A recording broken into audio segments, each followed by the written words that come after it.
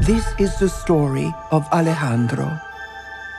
His mother gave him everything, but she had a recurring dream of Alejandro leaving the safe world she created, where he'd face the dangers she tried so hard to keep him from.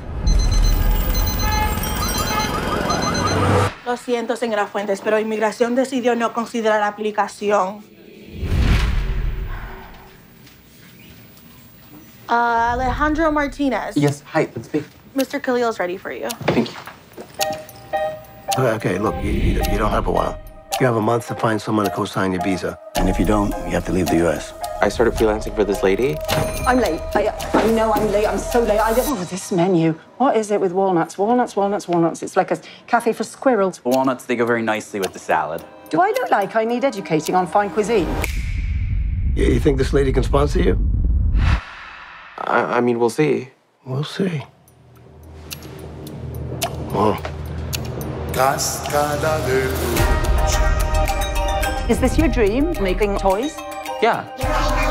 Help me curate an exhibition, and I'll sponsor you. Other thing is, you can't take money right now. He must find a sponsor and pay fees to earn money. The maze is impossible to navigate. Wait, I mean, this sucks so much for you. I'm barely keeping afloat. Your boss is a monster. I need to get paid. She's the Hydra.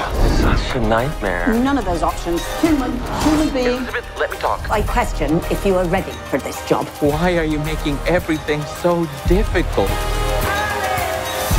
You don't know what it is to really want something, to be on a mission, journeying into the unknown.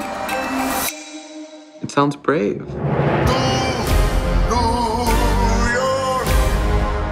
It's so simple, Alejandro. This is it. The sky's the limit.